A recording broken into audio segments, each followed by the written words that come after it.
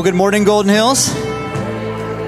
Thank you for coming out to worship the Lord with us this morning. You know, today kicks off our brand new series in Hosea, and we're going to rediscover the unceasing love of a father towards an unfaithful people like us. And we're grateful to celebrate and be reminded of this grace that he has extended to us this morning. So let me pray for us, then we'll have a chance to stand together and to sing of these truths today. Father in heaven, thank you for this morning. God, the fact that we can gather here in this place to sing of these truths, to be reminded, God, of your unquenching love that never fails and it never tires and never runs out. It is steadfast and sure. And we are a grateful people this morning to be able to experience this and to enjoy you. In Jesus' name we pray. Amen. Amen. Let's stand together and let's sing this out. Grace alone.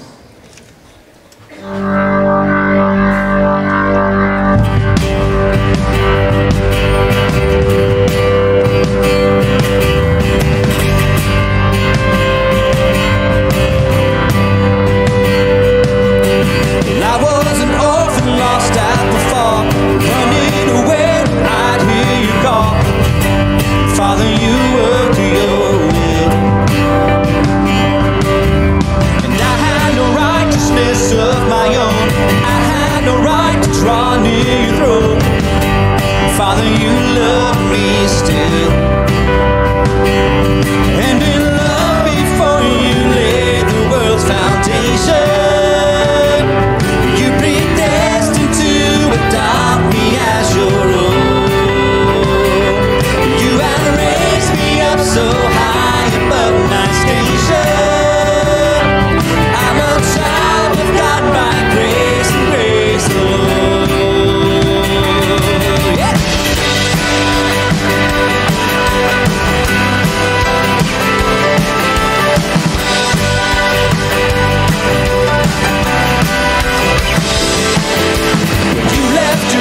Seek out the lost. You knew the great, terrible cost. Jesus, your face was set. And I worked my fingers down to the bone, but nothing I did could ever atone. Jesus, your face bad debt.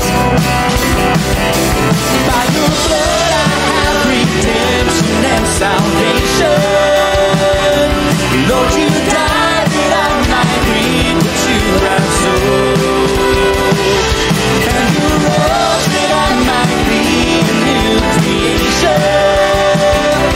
I am born again by grace and grace alone. Well, I was in darkness all of my life. I never knew the day from the night. Spirit, you made me see. I swore I knew the way on my own, a head full of rocks, a heart made of stone. But Spirit, you moved in me. Death touched my sleeping spirit was awakened. On my tongue and the light of Christ I shone. Called into a kingdom that cannot be shaken. Heaven sing by grace and grace alone. So I'll stand in faith.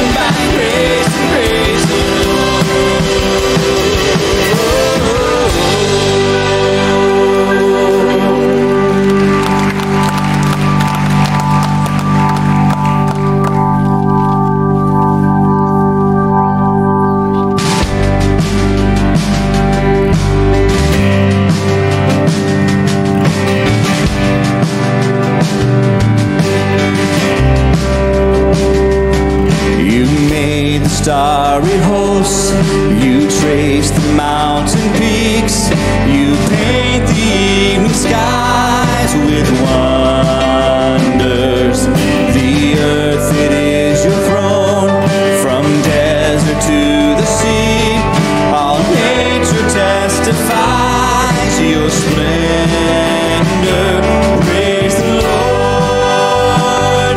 Praise the Lord. Sing His greatness, all creation. Praise the Lord.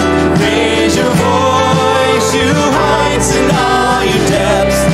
From furthest east to west, let everything that has breath praise the Lord. You reach into the dust, in love your spirit breathes. You formed us in your very likeness, to know your wondrous works, to tell your mighty deeds, to join the everlasting chorus. Praise the Lord, praise the Lord, sing His greatness, all creation. Praise the Lord, raise your voice, you heights and all you depths. From furthest east to west, let everything that has breath praise the Lord.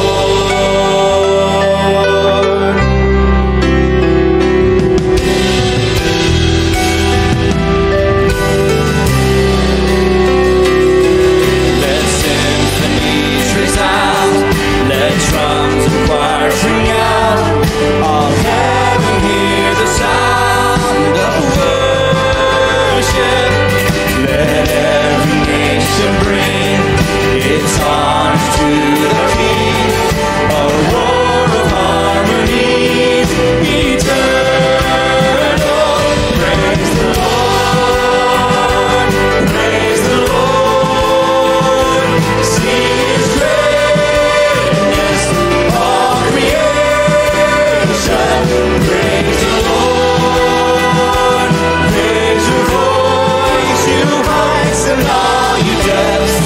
From furthest east to west, you distant burning stars, all creatures near and far, from sky to sea to shore, sing out forevermore. Let everything that has breath praise the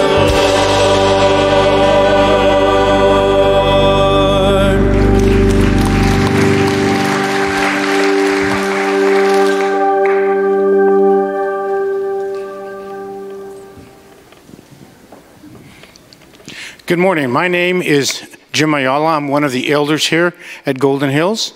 Our scripture reading today is found in the book of 1 Peter, chapters 2, verses 9 and 10. Hear the word of the Lord. But you are a chosen race, a royal priesthood, a holy nation, a people for His own possession, that you may proclaim the excellencies of Him who called you out of darkness and into His marvelous light. Once you were not a people, but now you are God's people. Once you had not received mercy, but now you have received mercy. This is the reading of God's word. Thanks be to God. Will you join me in praying for our offering? Lord, you have graciously poured your love and mercy upon your church we call Golden Hills. We pray that this offering will be reflective of our thanks to you for our many blessings that you have given. We pray that our giving will demonstrate that we, as a congregation, are in fact God's people, by the fact that we give thankfully with cheerful hearts. And all God's people said, Amen. Amen. Let's remain standing as we sing this out.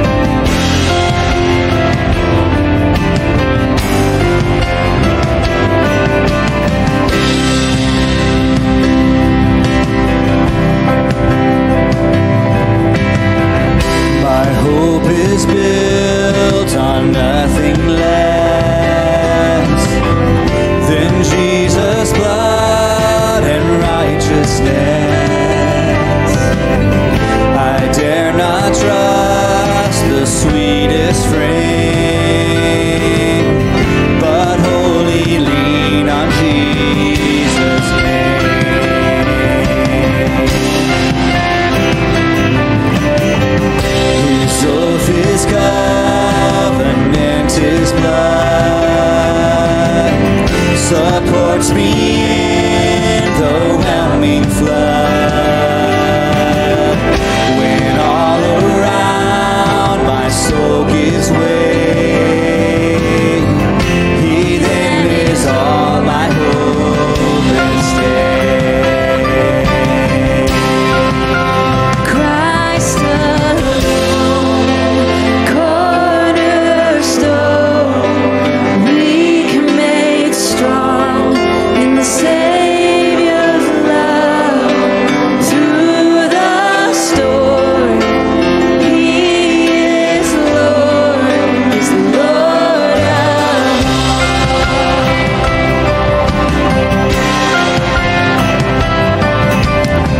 When darkness seems to hide his face, I rest on his unchanging grace.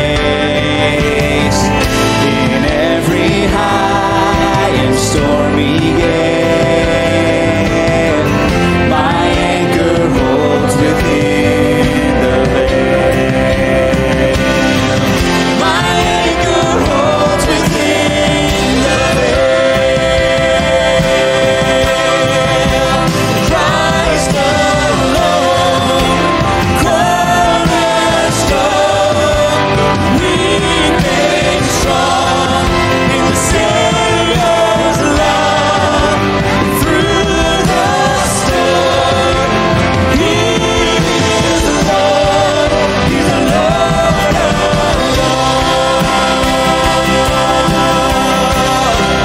Here's our hope. Let's sing this out. When he shall come with trumpet sound, oh, may I hand in him be found, dressed in his righteousness alone, faultless to stand before the throne. Christ alone, cornerstone, weak made strong in the Savior's love. Through the storm, He is Lord. He's the Lord of all. Sing it again, church. Christ alone, cornerstone, weak made strong in the Savior's love. He is Lord. He's the Lord of all.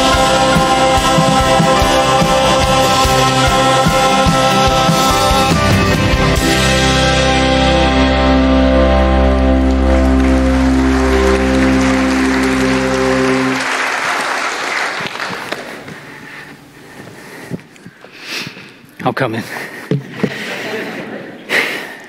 Father, we do just give you such praise and thanks for who you are. God, we give you such praise and thanks for all that you've done for us. God, as we think about the reality of your presence, that you never leave us nor forsake us, and even in the darkest times, even in the hardest times, when we suffer, when we weep, when there's great and immense sorrow, you don't abandon us, but you are there. And we know from the scriptures, Lord, that you, whether by sending it or allowing it, these hardships are going to work for our good and for your glory. And God, in that kind of mindset, we think of the many people in our church, many people in our communities, many people that we know of who are sick. We can tell that it's affecting many people, even just because less and less people are gathering with us, less and less people showing up various places. So we ask that you would watch over their bodies, you would grant healing. God, that you would watch over the families, that there be no grave and serious illness. We pray that you would heal in such a way that there'd be swift recovery, no lingering, no long effects. And God, you would watch over us, that our sicknesses will not hinder what it is you've called us to do. So we lay before you the countless people we know who are sick and ailing. We lay before you many people in our community, and we ask, God, that you would touch them, heal them, watch over them, protect them. And Father, we count it a privilege and a joy to intercede on behalf of our church and one another, and to intercede on behalf of our community and our nation and the world at large. And we see, Lord, there's a great need for you to intervene and to bring about redemption, to bring about truth. And we ask, God, that you would indeed do that. We pray that you would lead us and you would provide for others wisdom, that you would grant mercy. And God, as we lay before you all that is in our lives, whether it's work or family or pleasure, whatever it may be, Lord, help us as we lay these things before you prayerfully to have an eye towards your glory, that in all things we would do it for the praise of your name. And God, as we gather in this place now, beginning this series in Hosea, where we're going to read about your mercy, but we're also going to read about your holiness. We're going to read about your justice. We're going to read about how you are the God of steadfast love. Would you illumine our minds and hearts, expanding our understanding of who you are, that we may come to a fuller and deeper and richer relationship with you. So God, would you be pleased to use your word by your Spirit to inflame in our hearts a passion for you, that we would think clearly and critically about who you are and what that entails for our lives. God, may you cause within us to be a changed people for what we read and what we hear. May we never be the same again for having studied the book of Hosea, but instead may we emerge as a church more and more in the image of Christ than when we first began. God, we look to you to do these things. We know that you can. We know that you're willing. And so, God, we are grateful to ask for these prayers and supplications and requests. You hear them, and we trust that you will work in and through them. So be for us, do for us, work in us, all that we need for your glory and our joy, we pray in Jesus' name. Amen. Good morning, everyone. Oh, by the way, you could be seated if you want. It'd be really weird for you to keep standing. My name is Phil. I'm one of the pastors here at Golden Hills. And if you're new to our church or just visiting, I do want to say welcome. So glad that you're here. If you happen to have any questions or want to know more about our church, we'd be more than happy to answer those questions and provide anything that you may need. So we encourage you to visit our website at goldenhills.org. We have some people around who would love to talk with you and answer whatever questions you may have.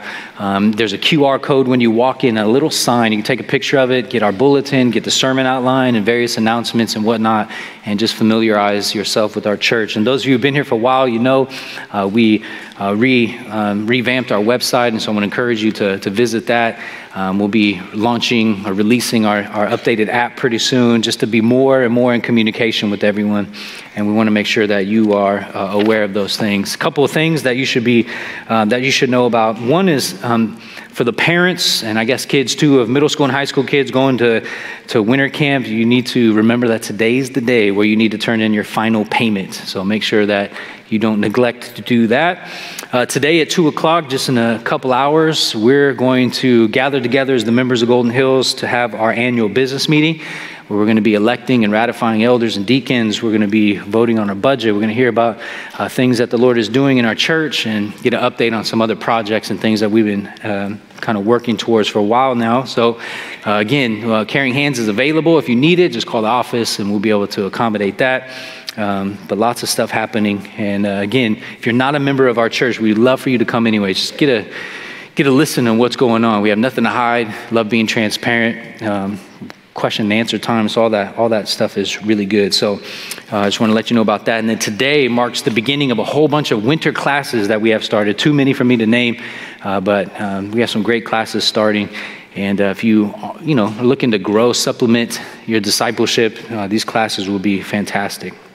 So I want to invite you to find your way in your copy of God's Word to the book of Hosea. The book of Hosea. Now, when I was a middle school pastor, believe it or not, I used to pastor middle school kids. And And then people realized I'm not very good at that, so they had me do other things. But anyways, what I would do is I would tell the middle school kids, was like, take your Bible and crack it in half, and more than likely you're going to land somewhere in the Psalms or the Proverbs. And I want you to make a right-hand turn and make your way past Isaiah and Jeremiah and Ezekiel and Daniel, and the very next book will be Hosea. And you can navigate your way there. You know, one of the things, as you navigate your way there, one of the things that I've noticed about our culture, and you know this as well, maybe you haven't explicitly thought about it, but we as Americans, we really love the rags to riches story. You know what I'm talking about?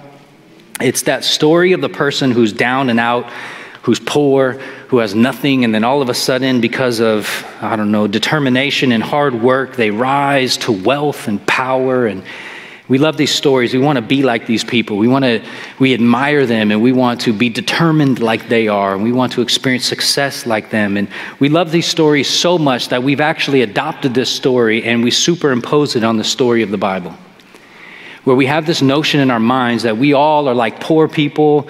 We're down and out, and we just haven't been given a couple advantages that we really need. But you know what? If we just have a little self-respect and some dignity, we can pull ourselves up. We can get our life in order. And how we can do that, come to Jesus, give Jesus a little bit of a try, see how it goes. And when people do that, then they find, it actually is a little bit better. And then pretty soon it's like, this is really working. Life is just peaches. Couldn't be better. This is awesome. Then we think about the Christian story in terms of the rags to riches story. We have to realize that who emerges as the hero is not Jesus. It's you. You're the one that was down and out on your luck, and you're the one that had enough self-respect and enough, dignity to say, you know what, I'm not doing this anymore. And you're the one that sought out Jesus and found him, and you're the one that implemented everything, and you're the one that kind of made the most out of your opportunity, and doggone it, you're a pretty good dude. Jesus just plays a supporting actor role in that story. He's a means to an end. He is not the purpose. He is not the one who is the focus. But as we come to the Bible, what we see in the story of the Bible is not about a people who pull themselves up by their own bootstraps and heroically change their lives and become successful. We see a people obstinate, disobedient, wayward, hating God, belittling God, wanting nothing to do with God.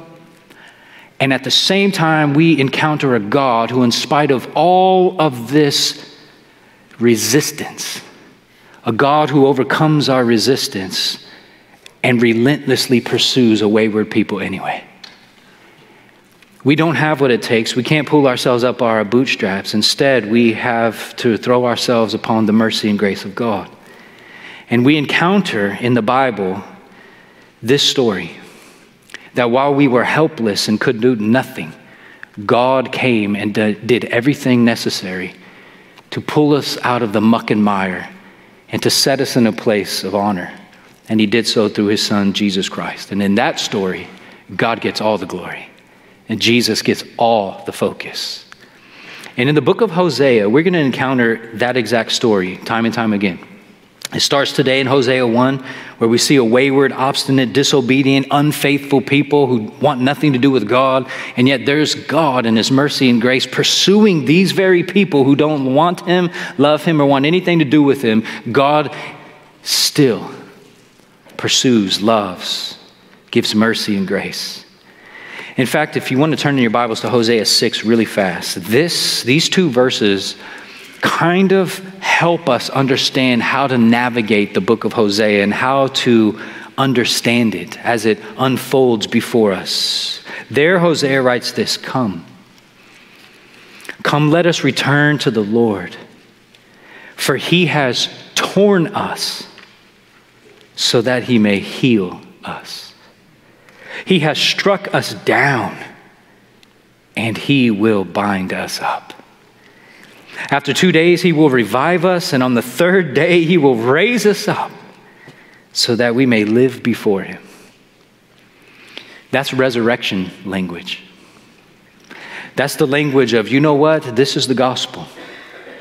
That what God does is he intends to expose us of our need. He wants us to be realistic of who we are, and he's going to force us to face the facts that we are sinful. We are wayward. We are rotten to the core. We are sinners. We rebel against God, and all the day long we want nothing to do with God. And we need to face that reality in order that as we face the reality, wounded as we may be because of that reality, because when you feel the reality that you are wicked and you are undeserving of anything but hell, that doesn't feel good. It makes you feel like, oh man, for real? But when we read Hosea 6, we realize, no, he wounds us to bind us. He tears us down in order to build us up. And it's until we realize our own neediness and sinfulness and waywardness and rebellion and obstinance, we won't ever revel in the glories of God's grace. God wants to expose our need for him, and he wants to exalt us by showing his grace. But you got to have both. Because if you only talk about the glories of God's grace, that's not good news, because you don't know what the good news is good for. And if you only talk about judgment, there's no good news, it's only bad news.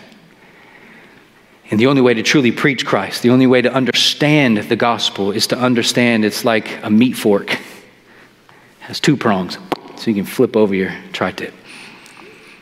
Because if you stab a meat fork when it only has one prong, it's a skewer, and that thing just spins. But the gospel needs to wound, and it binds. And that's what we see in the book of Hosea. It's a story of how God is so committed to his people and remains faithful to his covenant that even through his judgment, he shows his mercy. So here's what we read in Hosea 1.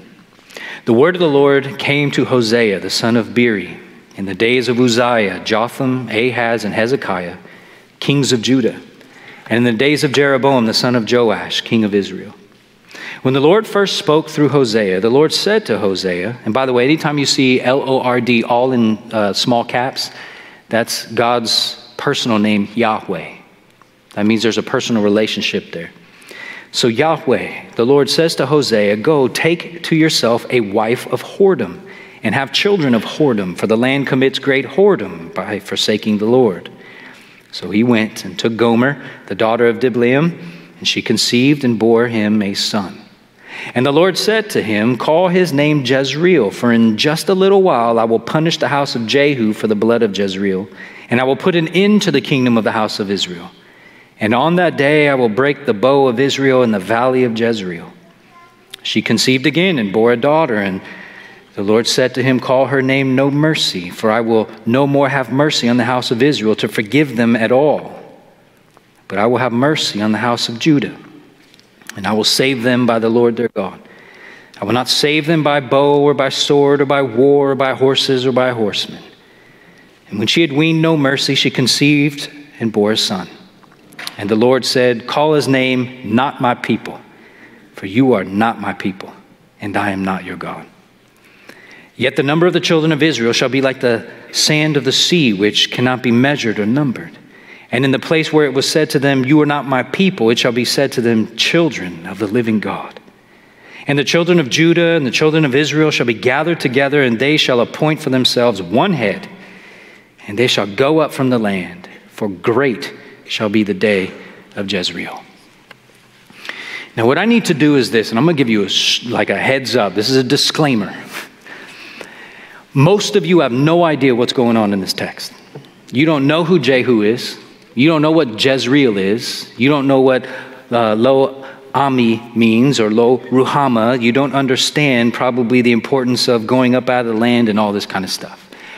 And that's because we are so far removed to the time in which this takes place, right around 730 BC, that the geography, topography, just kind of the cultural stuff that's going on in the historical background of Hosea is lost to us. We have no idea what's going on here.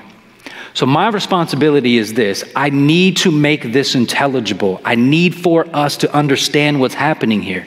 But in order to do that, I need to bring the historical background to us that we may understand it rightly and properly. If I don't, then I'm just making it up. And that's not good when teachers just make stuff up. So I'm going to ask you to listen. And I'm going to ask you, as boring as it may be for the next 10 to 15 minutes, listen. Because this is going to unpack the book of Hosea for us. And the things that we talk about today will, in effect, have ramifications for how we read other chapters throughout the book of Hosea. We published a little study guide that was available. I think it was 700, 800 copies of it. We just sold out this morning.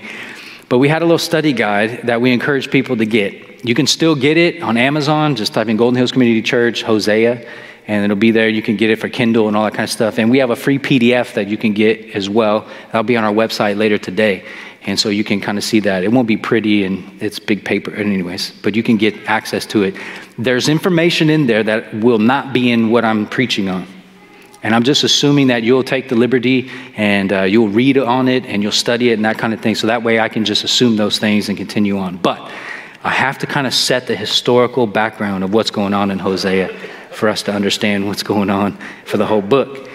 All right. Having said that, you know, they teach you in preaching class. I never took a preaching class, but I've watched videos on preaching classes. Anyways, they say never give a disclaimer and especially never tell your audience that what you're about to say is boring. So I did both, just for kicks and giggles. So here it is. I'm going to do this little thing the next 10 minutes or so, give us a little background. And what I'm going to do is just tell you the history from Genesis until Hosea, just in a few minutes. Here's how it works. You already know Genesis. You know God created everything. You know that there was Abraham, Isaac, and Jacob. Jacob eventually has his name changed to Israel. Israel then has 12 sons. These 12 sons become the 12 tribes of Israel.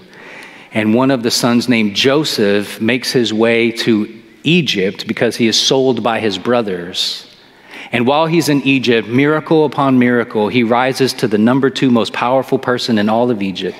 And God, giving him the wisdom that he had, was able to position Egypt into a place where they had worldwide kind of prominence. And eventually, Joseph revealed himself to his brothers and brought his brothers and family to Egypt to live underneath him and, you know, to be secure and whatnot. Over the course of 400 years, the nation of Egypt, or the nation of Israel, was in Egypt, and they began to populate and multiply. And during that time, they became enslaved.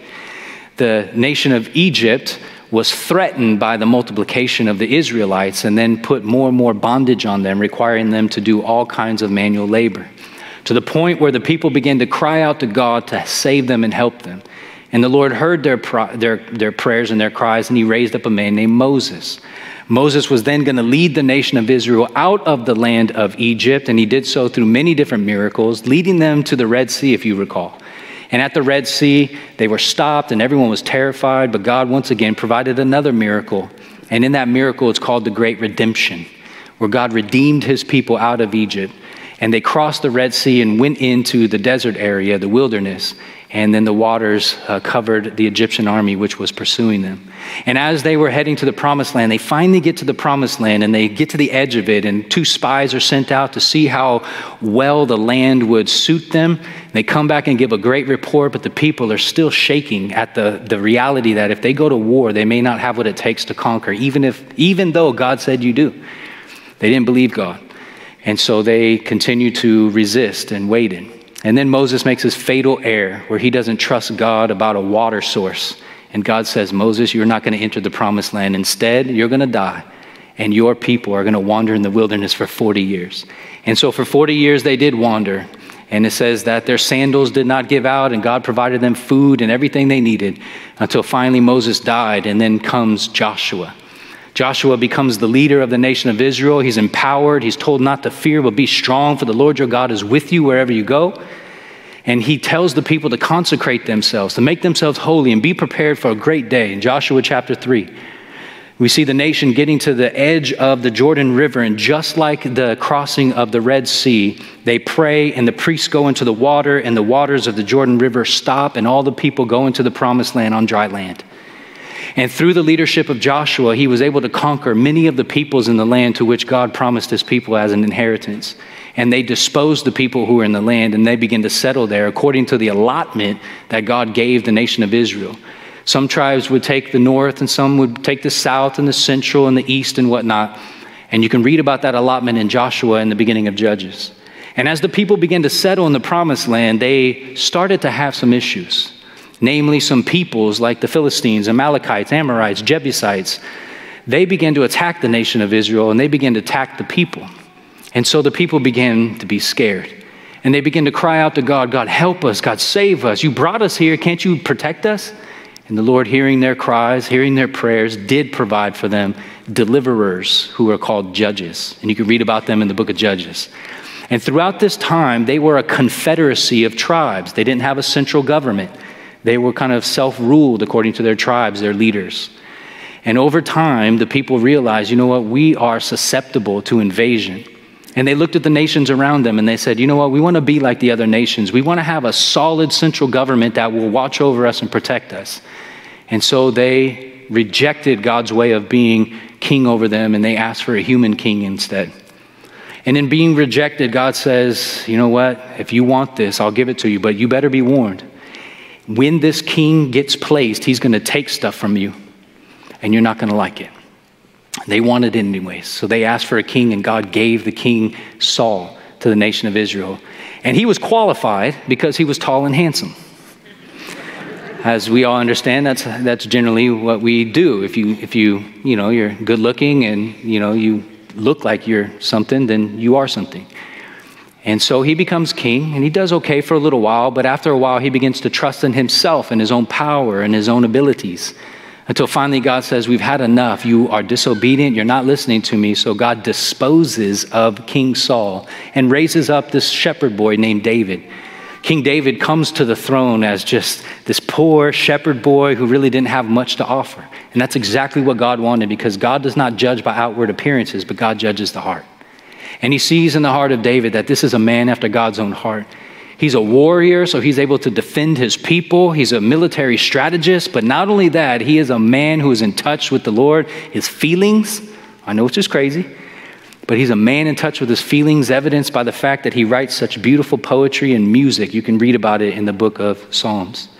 And as you continue to understand the history of this, you can read about it in 1 Samuel. David does really well for a really long time, and then he has some major issues. Entering into 2 Samuel, you begin to see the demise of David's leadership until eventually God says, enough's enough. I'm actually going to be done with you, and your son Solomon is going to reign in your place. David dies. Solomon comes to reign, and he is ruling as a wise king. But as wise as he is, he's still pretty stupid, because he's able to judge different scenarios, but he's not smart enough to know that if you marry a bunch of women, it's going to be a challenge. And not only that, but if you're going to worship God and you're also going to adopt some other gods, that things aren't going to be really good. So he led and was a king in a half-hearted kind of way. And then Solomon, because of his various sins, was told that his kingdom was going to be torn from him and was going to be divided in two. There would be 10 tribes that would go to the north. They would be called the nation of Israel. They would also be called Ephraim. That is because the largest tribe in the north was Ephraim. Or they would be called Samaria, because the capital of the northern kingdom was called Samaria. And the northern kingdom would have a king, and that king's name is Jeroboam, who was one of the officers in Solomon's court. But the southern kingdom, since 10 go north, then 2 tribes will go south. And that kingdom would be called the kingdom of Judah, and they would have a king named Rehoboam. And Rehoboam was the direct son of Solomon. The capital would be in Jerusalem. And so sometimes Judah would be called, Jerusalem, Zion, or Jerusalem, or Judah. Now the northern kingdom of 10 tribes and the southern kingdom of Judah with 2 tribes worked together from time to time, but a lot of time they were at odds with each other. And it came to blows from time to time where there would be great wars that would happen. But along the way, there was situations outside of Israel that began to produce a real sense of prosperity.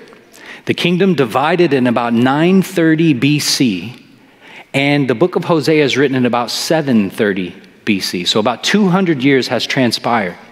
In the northern kingdom, most of the kings are evil and did wicked stuff.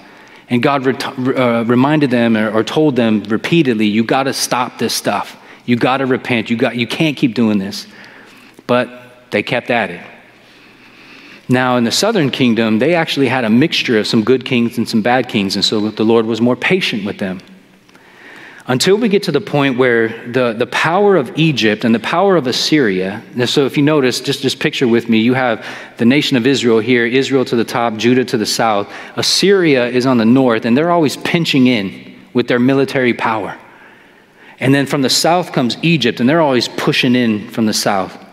But during the 800s, during that century, the leadership of Egypt and Assyria began to wane. They lost some battles. There was a lot of turmoil and turnover in their leadership. And so Judah and Israel were able to be a little more free. And in that freedom, they were able to develop their economy. They were able to develop their military. They were able to expand their international trading routes. And part of the reason why they were able to do that is because in the south, they were led by a man named Uzziah, who reigned for 52 years. In the north, they were led by a man named Jeroboam II, who reigned for 41 years. They had a sense of kind of stability. And in that stability, that was why they were able to prosper. While the nations outside of Israel had instability, and they weren't able to prosper as well. Now, during this prosperous time, there was also an economic and political and military kind of expansion. And the people were experiencing, because of this great influx of wealth, they were experiencing this kind of taste for urban life. They liked the idea of being able to do things in an urban environment, and they were going less and less. They were leaving more and more from the farming communities more into the urbanization. And as the urbanization increased, injustices and poverty also increased. And the people who are getting most wealthy are those who are rulers. It was the kings, the princes, and the people like that. They started to see that, you know what, the fertile lands that God has given us is producing great crops. And now we're able to, because of our infrastructure, we're able to sell these products on these international trading routes, and we're able to get a lot of money. And they started to look at who owned the fertile land, and they started to say, you know, these people, they're weak. We're strong. And they would just come and commandeer and take the land. And then they began to work it themselves, or they would hire out these workers to produce all the crops that these rich people then would go and sell and get more and more rich. And so they would get richer on the backs of the poor. And God didn't like this very much. In fact, Isaiah chapter 3 talks about this very thing. The Lord has taken his place to contend. He stands to judge peoples. The Lord will enter into judgment with the elders and the princes of his people. Why? Why is God going to contend and judge these people? It is you who have devoured the vineyard. The spoil of the poor is in your houses. Meaning you have nice stuff in your house only because you robbed the poor. And what do you mean by crushing my people? By grinding the face of the poor. You are humiliating these people. You are dishonoring them. And by doing so, you're dishonoring me, God says. And I won't stand for it any longer. I will not allow you to continue to prosper on the backs of the poor. I will come and I will judge you. And so that serves as chapter 1, verse 1, the background of what's going on there. And we come to verse 2 then, where God is going to tell Hosea to do a strange thing for a strange reason. He speaks to Hosea and says, go take to yourself a wife of whoredom and have children of whoredom, and for the land commits great whoredom by forsaking the Lord. In other words, Hosea is told that he will become a living metaphor that represents the relationship between God and his people. In other words, God says, I am like a husband and my people are like a whore. They are sexually promiscuous. They are prostituting themselves. And the language here is so like rated R kind of stuff. I had people actually email me, are you really going to read this? Yes. The nation of Israel was like a spiritual adulteress. It's graphic. It's as though the wife on her wedding night leaves her marriage bed and goes down to the corner and sells herself out that very night. You're just like, whoa. But that's the language that God is using here. Not only you, Israel, but your children, which means you are discipling your children into how to be more and more spiritually adulterous. You are teaching them how to ignore me. You are teaching them how to belittle me. You are teaching them how to be disobedient to me. And not only that, but the land that I have given you to be a blessing to you, you are using it for your own purposes. You're not using it in the way that I gave it to you to use. And so God is saying, I'm going to judge you. I'm going to judge you for your personal spiritual adultery. I'm going to judge you because you are teaching your children how to be spiritually adulterous. And I am going to judge you because you are not using my gifts the way I intend them to be used. And so not only Hosea and Gomer, his wife, not only will they be a metaphor for this relationship between God and his people, but also his children will be a metaphor of the relationship between God and his people. So what we're going to do now, we're going to look at verses 4 through 9, and we're going to see these three children with the weirdest names you can imagine. And these weird named kids are going to serve as an example of what God is trying to communicate about his relationship with his people. We'll begin with the first child, whose name is Jezreel. And the Lord said to Hosea, call his name Jezreel. For in just a little while I will punish the house of Jehu for the blood of Jezreel, and I will put an end to the kingdom of the house of Israel. And we need to ask ourselves, what in the world is going on here? Who is Jezreel, and why is this significant? The word Jezreel here means God sows. It's the idea that you take seed and you sow it into the ground, and eventually it will produce something fruitful. And so this land of Jezreel is a valley. And in 2019, a bunch of us went to Israel, and Lord willing, in 2022, sometime in November, a group of us are going to go back to Israel. And there's a place called the Valley of Jezreel that we actually go and visit. It's not a very big valley. You can drive across it in like 3 to 5 minutes. It's not like the Sacramento Valley at all. It's very small. But it's more popularly known, and you would probably know it for this reason, it's also known as the Valley of Armageddon. And of course, everyone's like, oh, Armageddon, yeah, I know about it. No, you don't. We have embellished the biblical understanding of Jezreel and the Valley of Jezreel, and you see some crazy movies, Left Behind nonsense, where in fictional form it's trying to communicate theology, and it's just deceiving people left and right. And it's this idea that there's going to be trillions upon trillions of people doing battle in this little valley.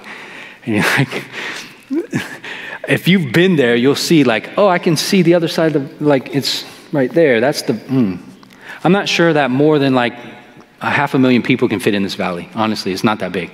But trillions? Okay. But what's interesting is Megiddo, the city, is on a hilltop, and you can oversee the Valley of Jezreel. And there's a little city called Jezreel. And what's interesting is if you ever want to travel from the north to the south, or from the south to the north, and you don't want to climb mountains and hills, then you go through the Valley of Jezreel. It's the gateway to go from north to south through the land of Israel. Which means anytime Egypt wanted to attack, or anytime Assyria from the north wanted to attack, guess which route they went? That's right, they went to the land in the Valley of Jezreel. And because there were so many battles that were fought in Jezreel, and so many hundreds of thousands of people who lost their lives, blood was everywhere in the Valley of Jezreel, it became a byword. It became kind of one of those things that's just kind of known for how nasty it was. The Valley of Jezreel, or the Valley of Megiddo. It symbolizes blood, judgment, and battle. So think of it like this. We all know Watergate, right? In the 1960s, 70s, you understand the Watergate kind of scandal. Do you notice that every scandal after that now has gate at the end? I watched the 49ers game last night. Woohoo! And I hope they play the Buccaneers so that way we can beat Tom Brady. But because I just don't like Tom Brady, the football player. So why don't I like him? Because of Deflategate. You remember that? Or, I don't know, Spygate, where they're video. Anyways, gate. Whenever you say Spygate or Deflategate, what you're saying is there was a conspiracy. There was something going on. The same thing with Jezreel. Something's going on. This is a bloody place. Now, what makes it so bloody, I want to point this out. You can read about it in 2 Kings 9 and 10. There was this evil king named Ahab. I'm talking about Moby Dick. I'm talking about King Ahab in the Bible. And he was married to this nasty old woman named Jezebel. Now, we know she's so bad that we don't even name our children Jezebel, right? We're like, I'm not touching that. But she was wicked. He was wicked. And so they were so wicked, God says, I'm going to judge you and you're going to die because of your wickedness. And so in the city of Jezreel, a man came to be the king of Israel whose name was Jehu. And God told Jehu that he was going to enact the punishment on Ahab and Jezebel and their family. And so he hacked up and killed all the descendants of Ahab. Jehu did. And there was great bloodshed in the city of Jezreel. Not only that, but later on, Jehu comes to the city of Jezreel, and he comes to the place where Jezebel is up in her second or third story tower, and she leans out the window and says, "What do you want?" And he says, "I'm going to kill you." Loosely translated. And so he sees up in the window that there's some servants there, and she basically defies him. And so Jehu says to the servants, "Throw her out the window." And they throw her out the window. She hits the ground, her blood splatters all over the wall, and it scares the horses, and the horses begin to trample her. Ugh. And then later on, dogs come and eat the rest of her body. So now go back to verse 4. I will punish the house of Jehu for the blood of Jezreel. Now you're starting to get a glimpse of just how bloody and disgusting Jezreel is, the valley and also the city.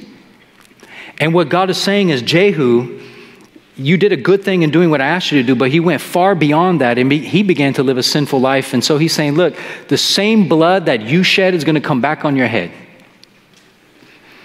And then he goes on to say this, and I'm going to put an end to the kingdom of the house of Israel. I'm going to be done with Israel. I'm going to be done with the northern kingdom. Because not only was the valley of Jezreel a place of great blood, but it was a fertile valley. And if you go there even today, you can look it up. Google it, Valley of Jezreel, and you'll see just farms everywhere. Beautiful. You can just tell the soil is rich. And that was how they got their wealth, that was the land that they were farming. So much so that if you go to 1 Kings chapter 21, you're going to read about a guy named Naboth. Now, Naboth owns this little plot of land kind of next door to this military fortress that King Ahab had. And what was interesting is Naboth was really prosperous because his land was so fertile that King Ahab looked at the prosperity of Naboth and he was like, I want that.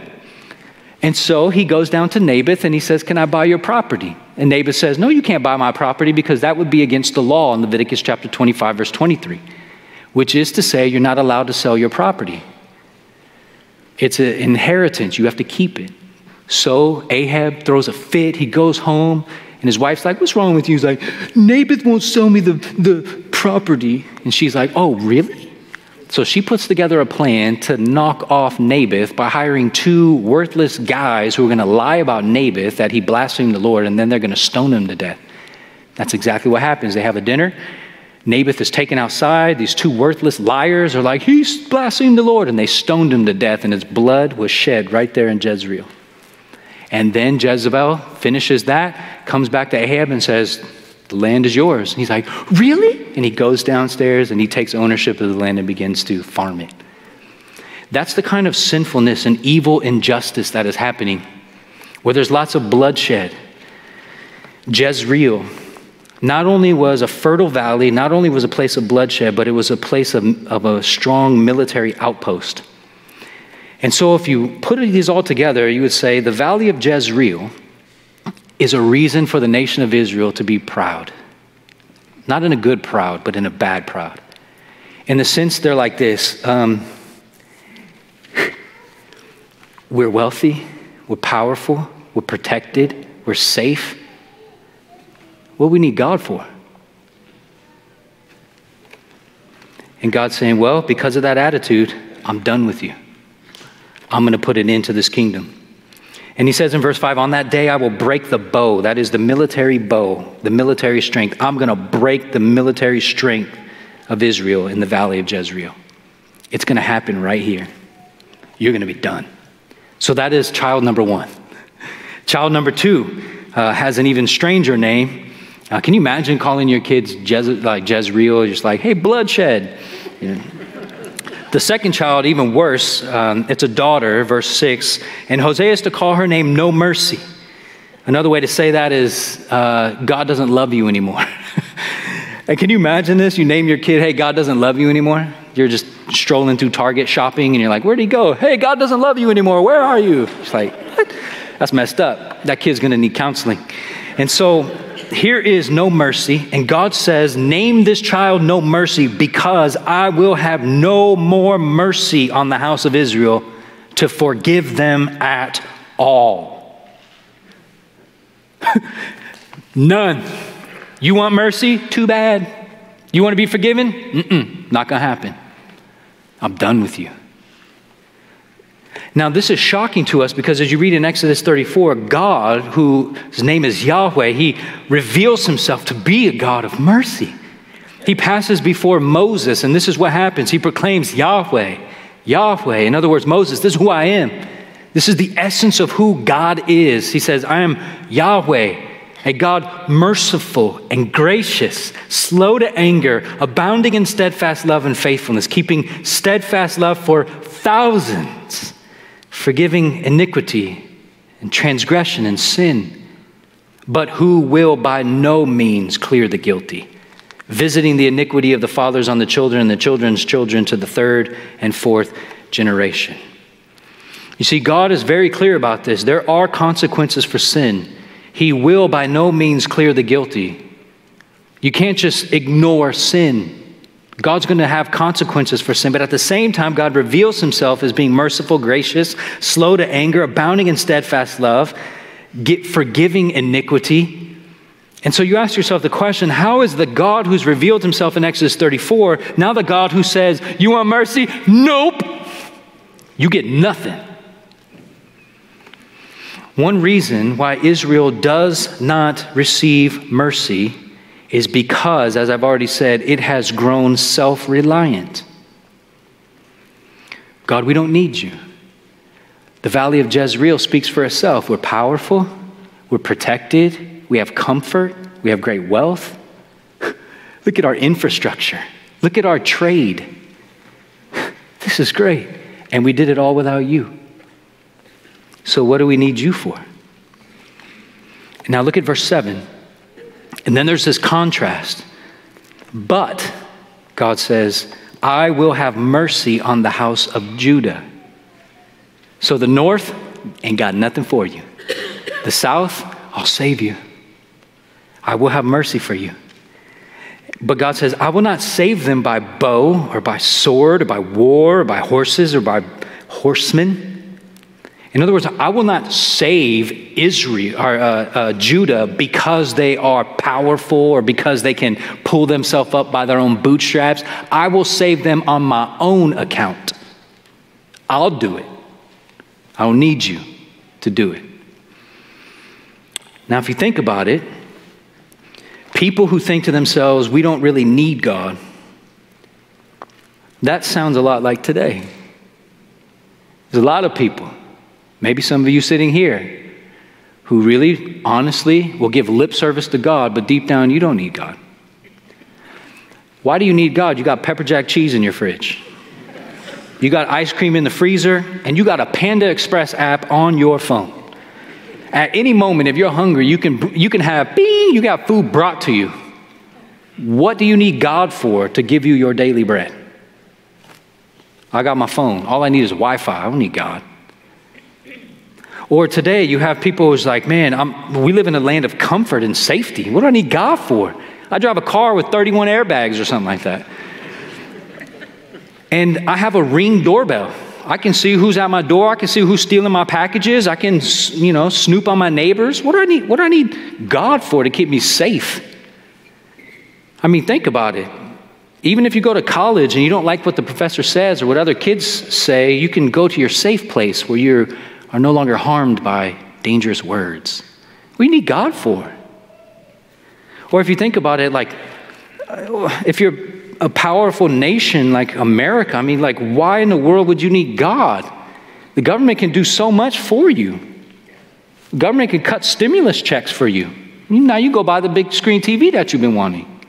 You can own an AR-15. What do you need a government for? What do you need God for to protect you? You just mow people down. And think about it. If anyone, threatens us, look, we got drones that would just blow people to smithereens. What do we need God for? We kind of have it covered, don't we? I mean, we're safe, we're powerful, we're wealthy. Got food anytime I want, clothing. And so God gets pushed to the periphery. We don't need him. I mean, he's nice to have as a mascot, but not much more than that.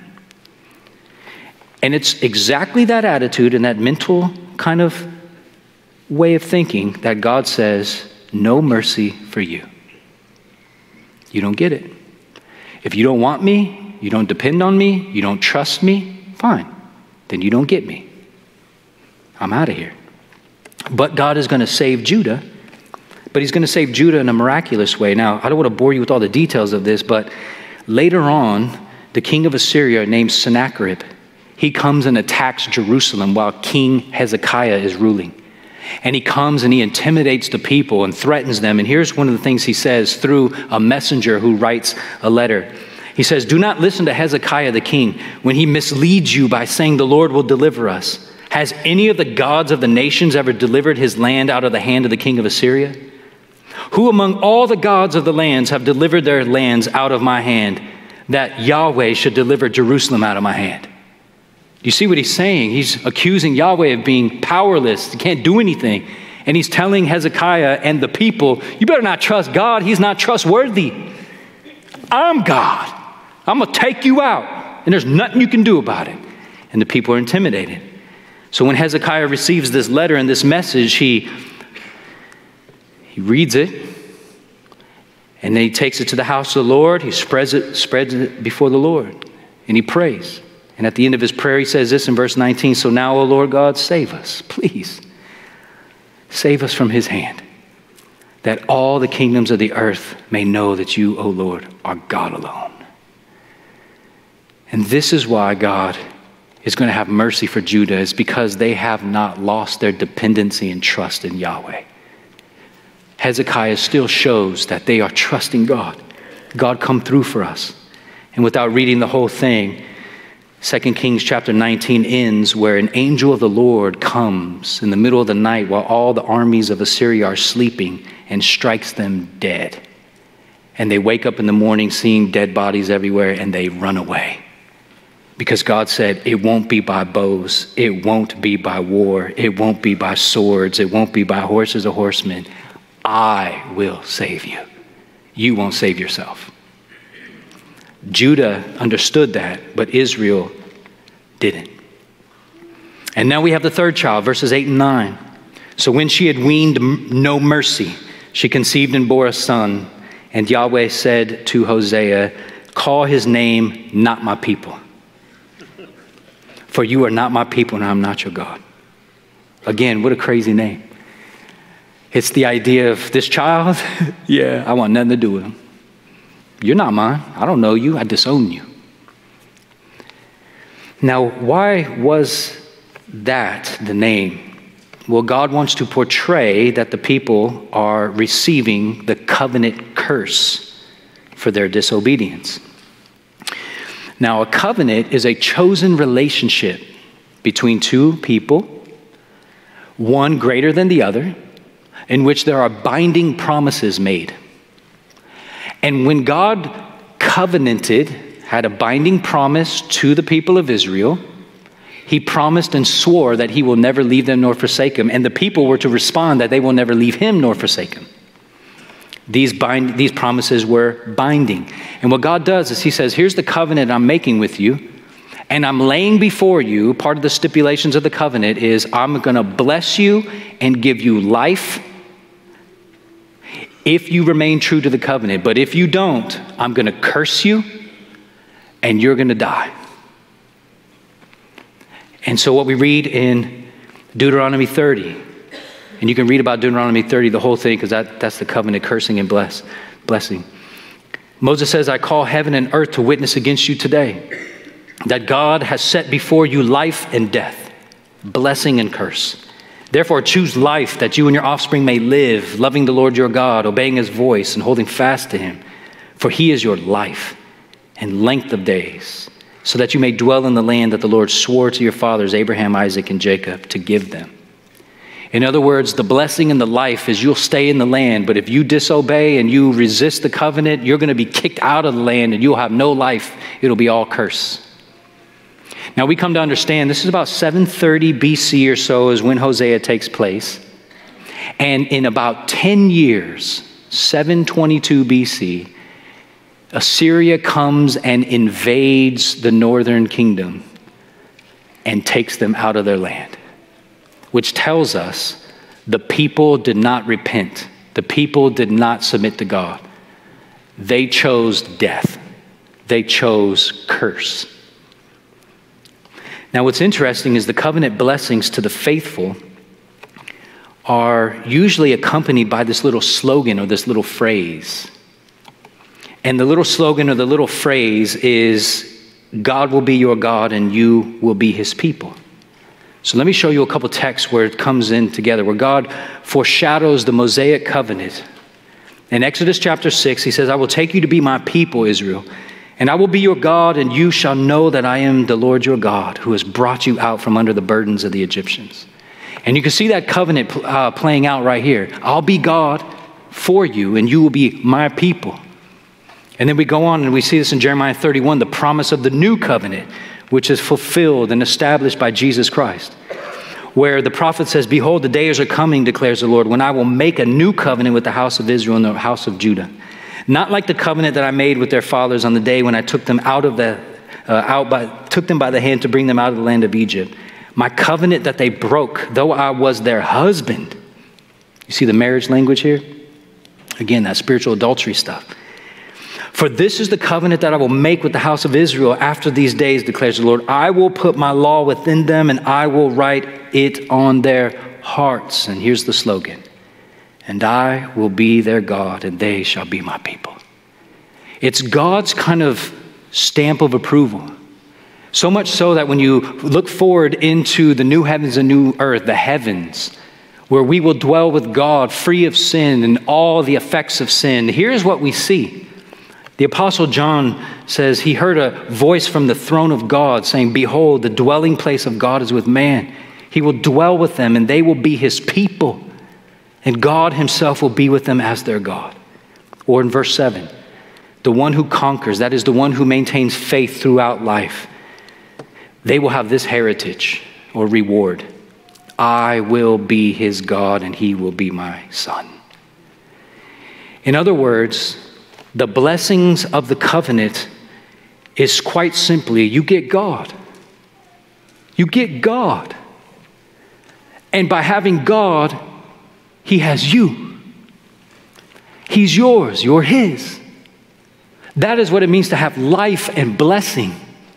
Not to have the stuff, but it's to have God. But if you choose, I don't want God, then you don't get the stuff either. It's all curse, it's all exile, it's all death.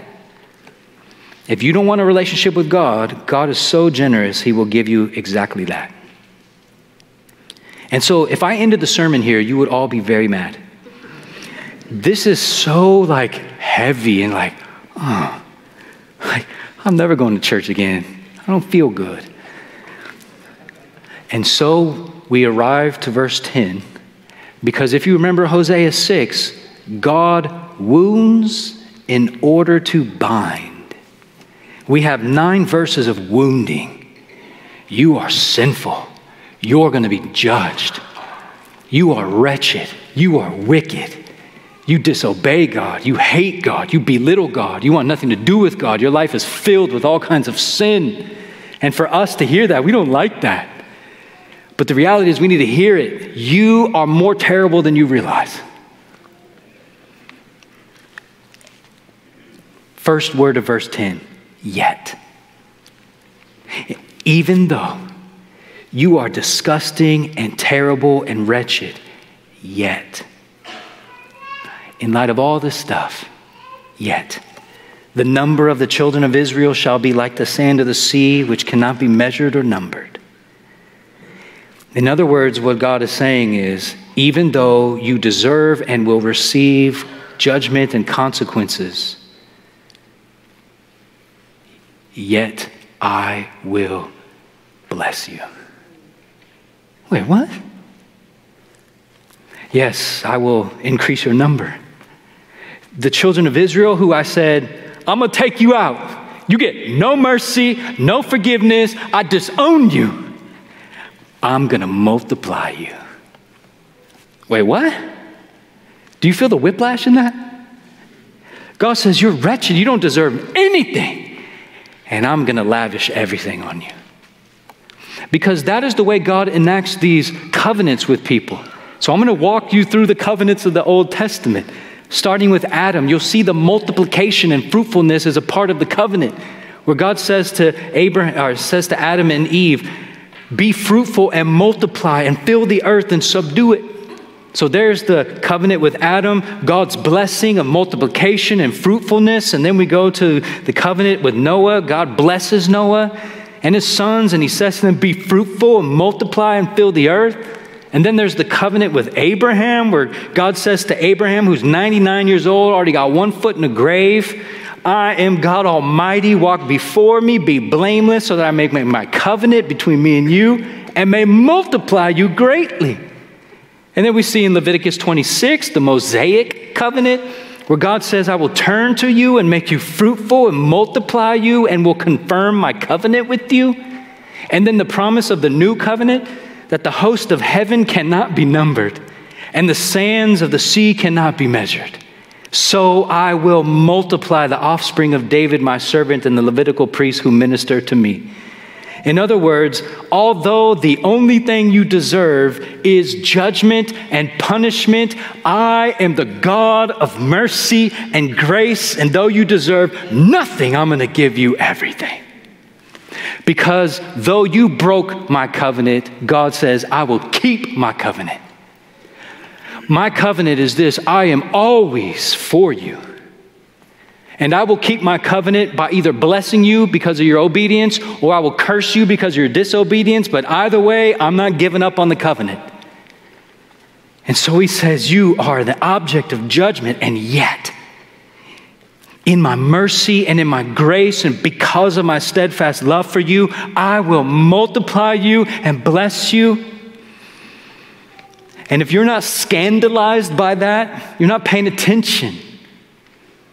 That's a scandal.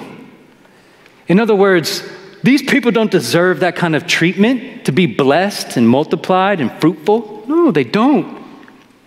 And yet God lavishes mercy and grace on them anyway. That is grace. You and I don't deserve anything but judgment because of our sin. And yet God, in his infinite mercy and grace, because of the great love with which he has loved us, says, even though you're as wretched and worse than you even realize, yet I am for you, and I will bless you, and I will grant to you all that I promise. But you don't deserve a lick of it. I will do it for you because Jesus has purchased all of those blessings on your behalf. You get it through him and by no other means. Are you tracking with me, church? This is unbelievable. And that's why the gospel has to be preached in this way, which is like sin and yet God in his mercy. Because if you only have a God of mercy with no sin, then you don't see God as all that great. His mercy, whatever. I'm not that bad anyways. But if you only preach sin and you never get to mercy, then you're going to feel terrible about yourself. And so instead, feel terrible about yourself and then run to God and realize how much God loves you and how much he has done to save you, forgive you, give you mercy and grace, and make you his own. And it will change everything about your life. And we go on and say, in the place where it was said to them, you are not my people. Remember, God disowns them. In that very place, it's going to be said of these very same people, you are children of the living God. This is not a mere restoration where God says, look, I disowned you, but I'm going to reinstate you to the exact level that you once were.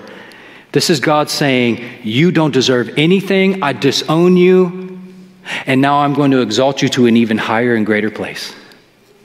Wait, what? You're going to do that? Yeah, because you're going to go not merely just my people, but you're going to become my children.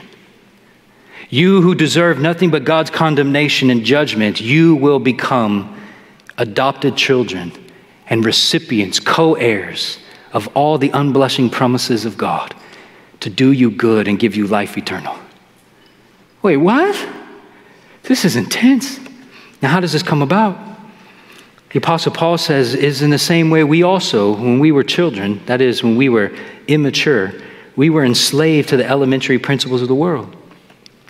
You and I have bought into a lie that the greatest goal of life is the accumulation of stuff. To be powerful and beautiful and well-liked. That is the meaning of life. No, that's the elementary principles of the world. That's bondage, because you will never be enough. You'll never be beautiful enough. You will never be rich enough. You will never be strong enough, powerful enough, healthy enough, fit enough. And you will always feel lacking.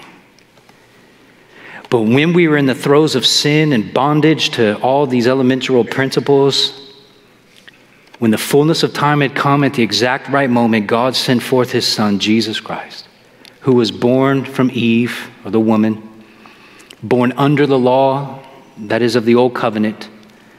And the whole reason why God sent forth his Son is to redeem us, those of us who are under the penalty of sin, the curse of the law. And why does he redeem us? It's so that we might receive adoption as sons. And because you are sons, God has sent his Spirit of his Son into our hearts, and we crying, Abba, Father. Where once we cowered in fear of God, because God sent Jesus, his Son, to redeem us and to rescue us from our sin and from our selfishness and self-reliance and our belittling of God and hatred of God. Because Jesus came to do that, we now have the right to become children of God with the indwelling Holy Spirit that gives us confidence and boldness to always go to God without ever thinking or feeling as though we may be rejected. You will never be rejected if you come to God through Christ. There's no condemnation for you. You are loved. You are welcomed. You are secure. You are an object of mercy and of great grace. So come. And in verse 11, you see this great reversal. And the children of Judah and the children of Israel shall be gathered together, and they shall appoint for themselves one head. So remember, the north country of Israel, the south country of Judah, they were at odds with each other, and a lot of people prayed for reunification. And one day they will be reunited, but not only will they be reunited, but they will be reunited under one leader, one head. What's amazing about this is if you know your biblical history, you understand the northern kingdom was attacked and conquered in 722 BC by Assyria, and they were exiled. And what Assyria did was bring other conquered peoples into the northern area to intermingle and intermarry and to have various religious practices.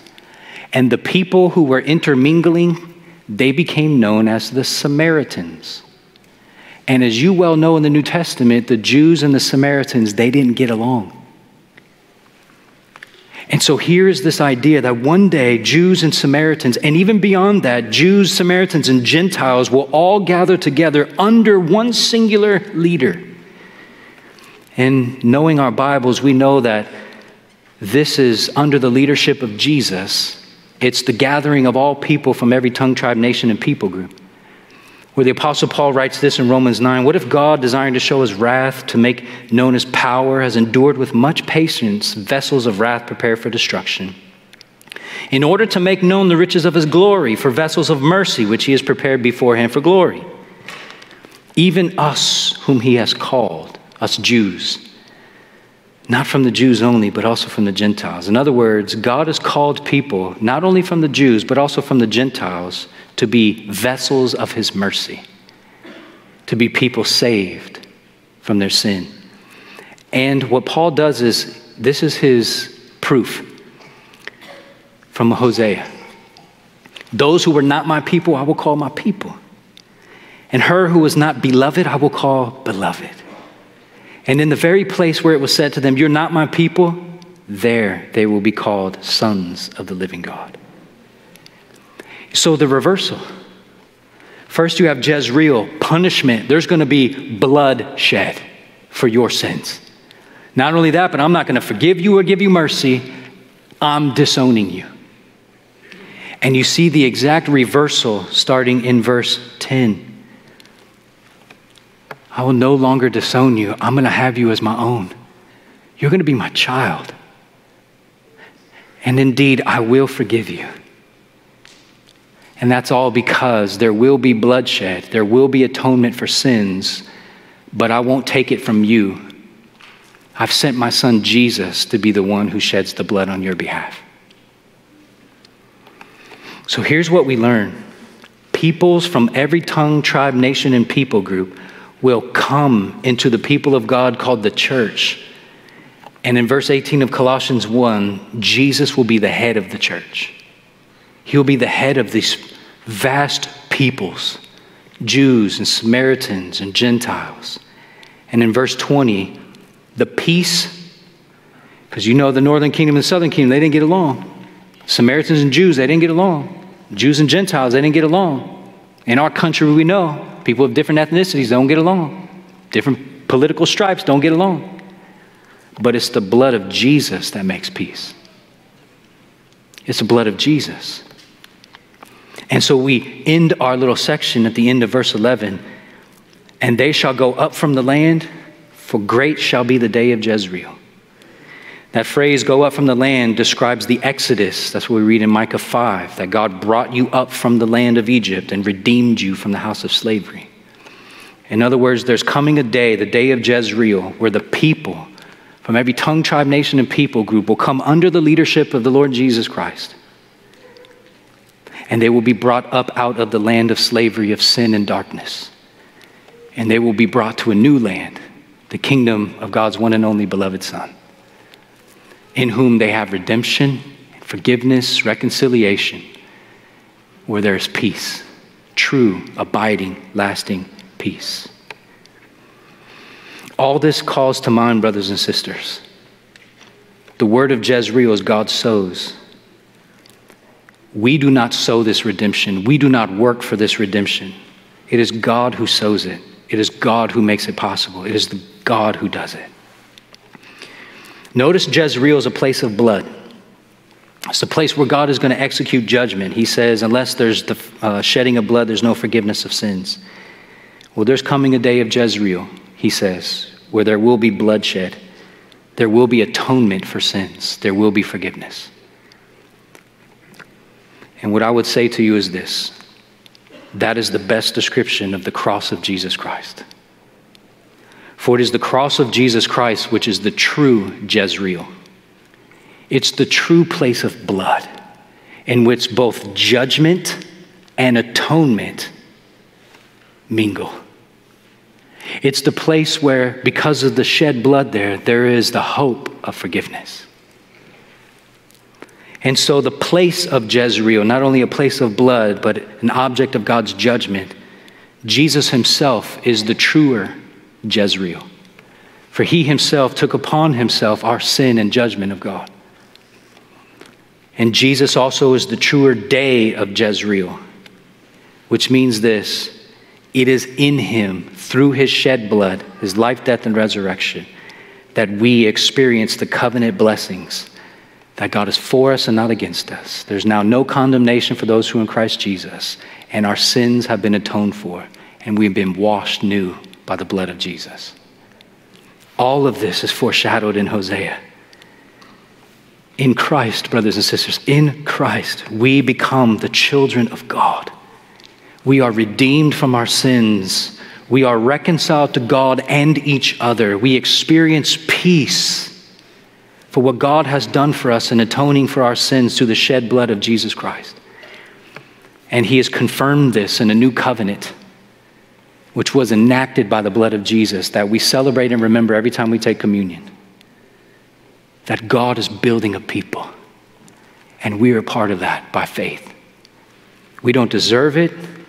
There's nothing about us that makes God do this for us. He did it of his sheer grace and mercy. You have sinned greatly, and yet God's mercy is greater, and he wants you as his own. And if these things are true, that means you and I have a brand new identity. We are no longer the obstinate, disobedient, rebellious people who hate God. We have a new identity. And as Jim read, we're going to close with this text. This is what it means for us. Church, you who have repented of your sins and believed in Jesus, you are a chosen race. You are a royal priesthood. You are a holy nation. You are a people for God's possession. Why? It's so that we may proclaim the excellencies of God, who has called us out of the darkness of sin, out of the land of bondage. And he's called us into the marvelous light of the kingdom of Jesus Christ.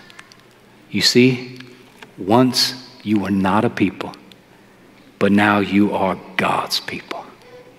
Once you had not received mercy, but now you have received mercy through the Lord Jesus Christ. Oh, Hosea is good. And so, brothers and sisters, we're going to marvel and revel in the glory of God, in his mercy and grace for wayward sinners like us, because our God relentlessly pursues his people, for he loves them with an inexhaustible and unquenchable fervor. He wants you. So, Father, we pray. We pray, O Lord, as we close our service, that you would work in each of us to know that you are the God who sees all of our sin. You know our secrets and the darkness in our own hearts, and yet you love us. You have mercy for us and grace for us, because the Lord Jesus Christ is the true Jezreel. The cross of Christ is the place in which the shed blood of Jesus washes us from our sin, cleanses us, and makes us new. It is through the shed blood of Christ that we have forgiveness. It is through the new covenant enacted in Jesus' blood that we are a people, and you are our God. And as we close our service, I pray that you help us to sing to one another as we reflect all that you have done. You have done it. And to you be the glory forever and ever. Amen. Amen. Let's stand together and sing that. To celebrate what God has done.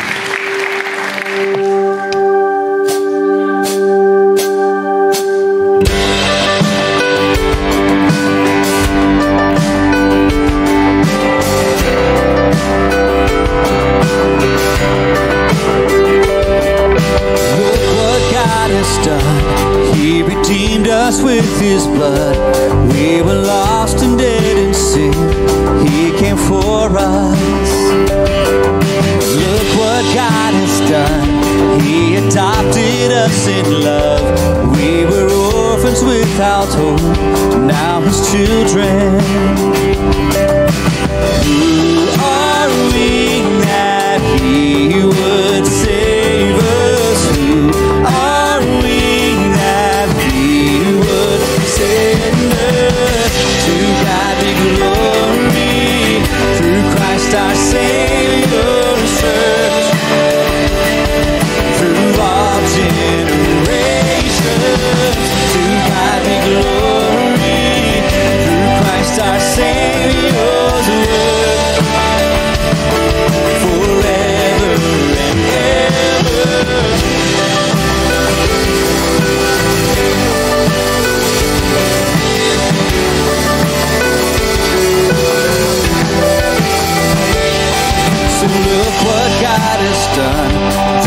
sacrifice we're one. Sinners unified by grace, we're bound together. And look what God has done by His Spirit through His Son. By the power of His hand, He is sending. Who are we that He would save us? Who are we that He would send us? To God be glory through Christ our Savior. Church, through all generations, to God be glory through Christ our Savior's word, forever and ever. Lift your hands and praise Him. See His great compassion, see His mercy for us. Raise your voice and thank Him.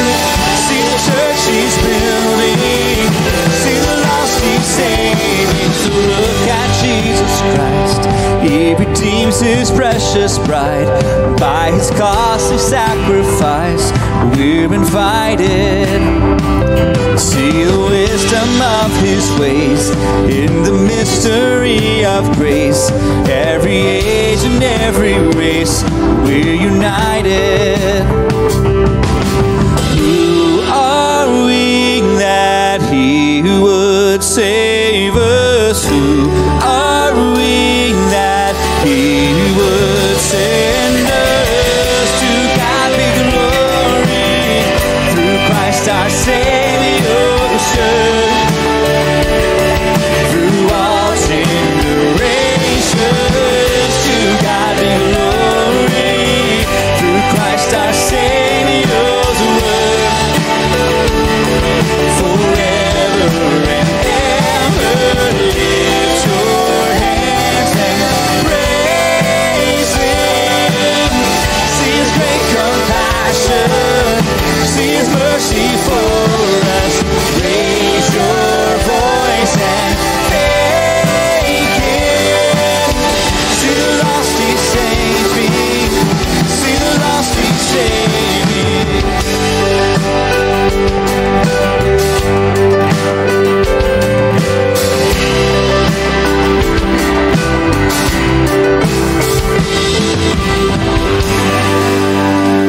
Yes and amen. Yes and amen. The Apostle Paul, he says this at the end of 2 Corinthians, may the grace of the Lord Jesus Christ and the love of the Father and the fellowship of the Holy Spirit be with you all. And as we've just heard from 1 Peter chapter 2, may we go out and be the church who proclaims the excellencies of God who has called us out of darkness into His marvelous light. So church, we are sent. Let us go for His glory and our joy. We'll see you next week. Love you guys.